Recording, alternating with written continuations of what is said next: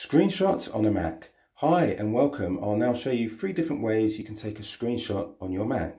The third way also gives you options as to where the screenshot is saved automatically, so keep watching for that. Okay, so the first way is to capture the entire screen, and to do this we press and hold Command, Shift and number 3.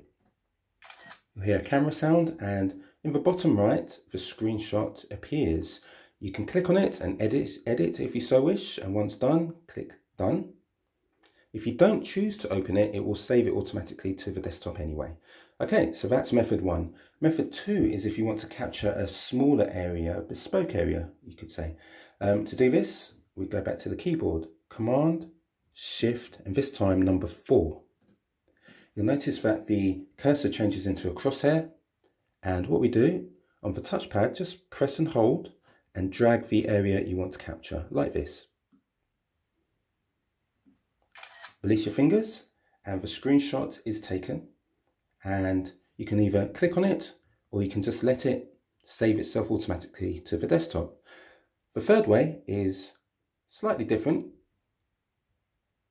Go to the Finder, type in screenshot and double click. You'll notice you have a few options at the bottom here. The first one is capture entire screen, which we've done. The third option is capture selected portion, which we've also done. And you'll also have an option for capture selected window.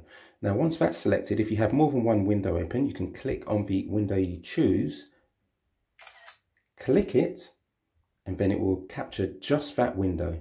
So that's 3 different ways. You can also get to that window by, again, going to the keyboard, Command, Shift, this time number 5. Okay, I also said that you have options as to where to save, and you can do that by going to Options, and it says Save To, and you can have desktop, documents, or wherever you choose.